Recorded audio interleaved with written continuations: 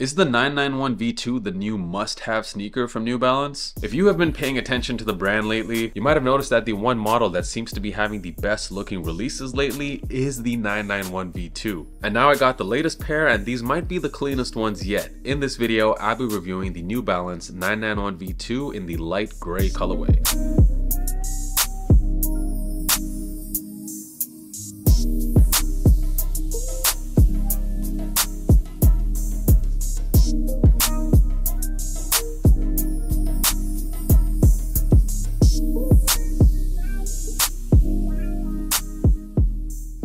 So one thing seems to be really clear in 2024, New Balance is really pushing the 991 V2. It was introduced for the first time last year with this pair, this collaboration between Stone Island and New Balance. And the sneaker is an updated version of the classic 991s. And the funny thing is, we got the V2s nearly 20 years after the originals came out. So it really just came from nowhere. New Balance fans weren't really expecting it, but it has come out to mostly positive reviews from New Balance fans. I recently did a pickups video talking about some recent New Balance pairs, and I did highlight 3 different pairs of 991s that I got recently, including the dazzling blue, the very popular blue silver colorway, as well as the rosewood pair. And these shoes have been flying off the shelves. In fact, the blue silver colorway sold out instantly and even has some resale value. And when was the last time we saw general release New Balances selling out instantly? The last time I can remember that happening was maybe the season 1 of Made in USA, and also maybe when the 550s came out and they were super hot, but it's been a while. So it is pretty clear that fans really like this model, and why wouldn't they? It's a very familiar looking design, very classic looking. However, it has been infused with modern day technology, which you can really feel on feet. Now the pair I have in my hand right here is the light gray colorway. From what I can tell, it seems like the wider release for this will be on April the 18th. I was able to get these early because they randomly dropped on one German retailer. They did sell out pretty fast, and it seemed like they did drop them by mistake because these didn't drop anywhere else. Hey guys, so I had to record this part of the video while I was editing because I actually managed to find the shoes on this one Belgian website. They actually do have some sizes for sale. As of the time of me filming this video, they still have some of the bigger sizes on sale as well, but who knows, they might sell out pretty quick. Also, what I noticed on this website is that the official name for the shoe actually seems to be the Nimbus Cloud colorway, not what I said earlier, which is the light gray. So the next part of this video might seem a bit odd, but hey, at least you know what the real name of these shoes are. And I was really drawn to this colorway because it reminded me so much of one of the cleanest pairs of 992s, if you guys remember, the Nimbus Cloud colorway. I mean, it's a pretty identical looking pair if you ask me. The 991 V2 and the 992 are already pretty identical looking models. And when you compare the Nimbus Cloud with this light gray colorway, there's not a whole lot of differences there. This one is also pretty close to that Paperboy colorway minus the yellow bits, of course. So the majority of this upper is done in this very light gray color, and New Balance of course using some really nice suede here on the upper. I mean, this is really soft. These made in UK pairs just seem to be a step up in terms of quality compared to most other New Balances, and it really should be, considering the retail price on these is $250, which is a lot more than you're used to paying on New Balance, which is around $200 or $210 for most pairs in the 900 series. But I'm sure that has something to do with the importing fees of getting these from the UK to the US. Unlike the other pairs in the 900 series, these aren't manufactured in the United States. You get some white leather panels on the shoe as well, and also some dark gray mesh panels to give you that contrast. Lots of gray tones on the shoe. You got the N logo done in a silver color with a white outline, and your 991 logo can be seen on the heel, as well as this V2 symbol that is embroidered on the back. Some more embroidery can be seen on the tongue as well. It's done in silver here.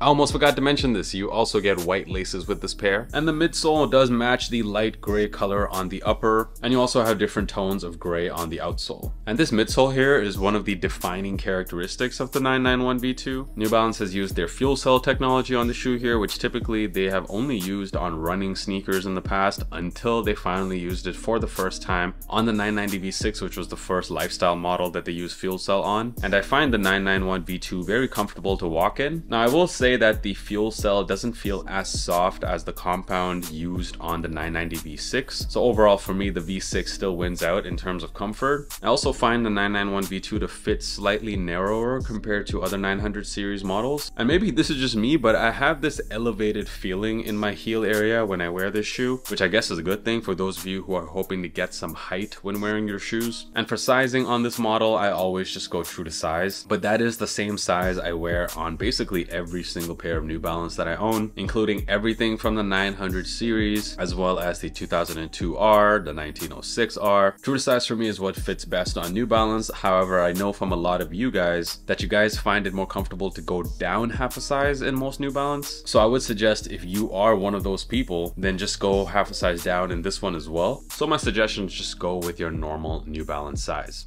So I wanted to include a how to style segment as well, because I asked you guys on Instagram what would you like to see more of on the channel, and overwhelmingly you guys were asking for more styling content. So I'm gonna try to include an outfit with pretty much all of my sneaker reviews going forward.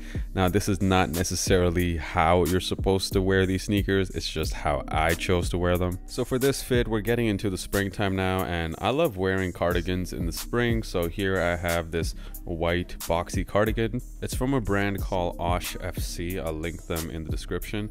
And underneath I just have a gray t-shirt there. You can wear any gray t-shirt, but this one is from Supreme. And the jeans are from Levi's. They are the silver tab baggy fit jeans.